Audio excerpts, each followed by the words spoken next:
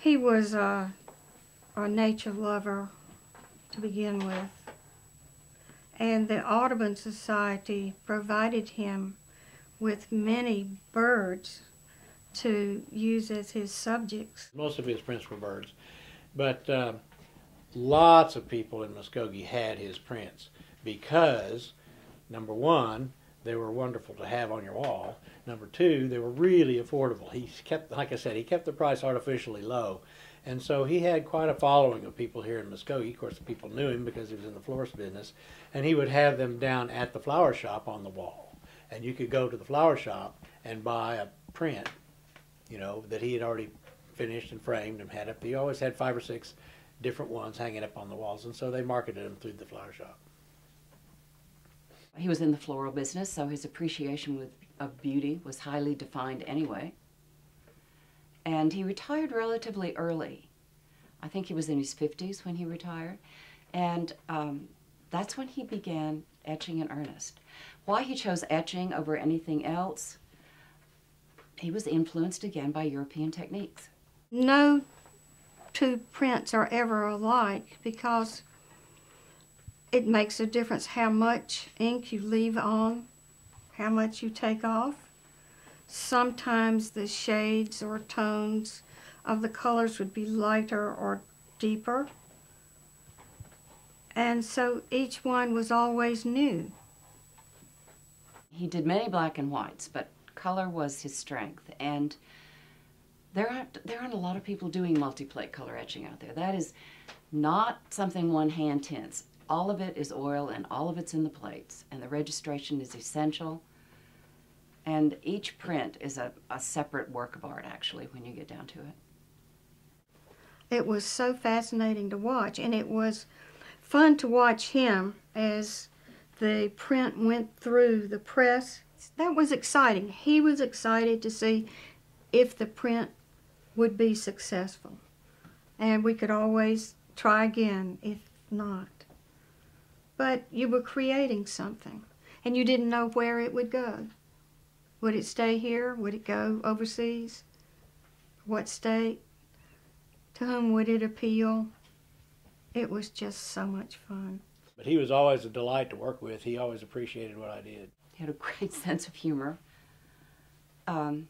He saw the bizarre and outrageous in things. He was conservative. He was impatient. He was very talented, persistent, perfectionist. He was charming. He was very gregarious. He loved to be with people, enjoyed having company, enjoyed meals with friends. It seemed so natural to him to have a pencil in his hand, and whatever he saw, if he saw something he wanted to capture, he could very quickly sketch it. It was natural to him, just as breathing. The thing that is unique about him is that he combined 2 of the standard printing processes for copper etching. And all of his birds and all of his color etchings are done with a combination of processes of aquatint and soft ground. He says, why not make a soft ground plate with the drawing on it and then run it offset on a clean piece of copper to get the drawing on the copper, put the rosin dust on it, and then where I want it to be one color, I'll leave that to etch, and I'll go over all the rest of the drawing with asphalt paint. And that completely stops that out. You put it in the acid, you clean it off, and now, where I want that bird to be red, there's the red aqua tint. And I do that for the red, the green, the brown, the blue, the yellows, and sometimes if the colors are separated, you might have 2 or 3 colors on one plate because the leaves are here and the berries are here, and you might be able to get away with that. So then you run those plates on the same piece of paper back and forth with the different colors, and voila, you've got a color etching. So that process is one that he cultivated himself. And he was happiest when he was working in his studio, of course, but he also shared his etchings or his sketches with his friends. They liked to come over and see those. And I remember in the studio, Maury learned to whistle out of the side of his mouth. Most of us pucker. He learned to like that, and you could hardly tell it. But he always whistled the same tune, whether he was coming up the walk or in the studio, and it was Roses of Picardy.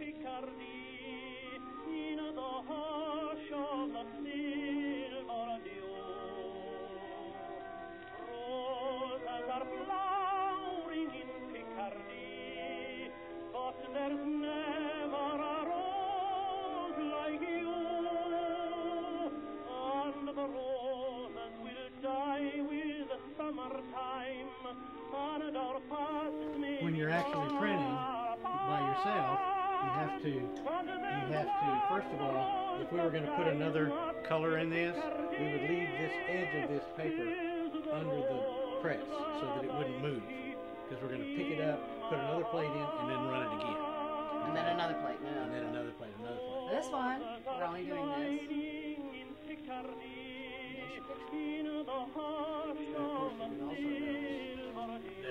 It's backwards from the plate.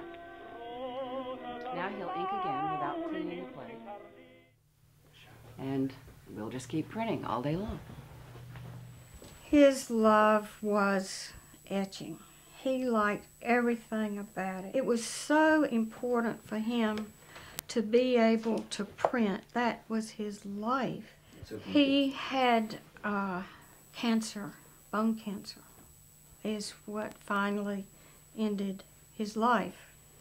However, he also had a heart condition, but it never stopped him from his artwork. He continued right up until maybe 3 days before he died, printing.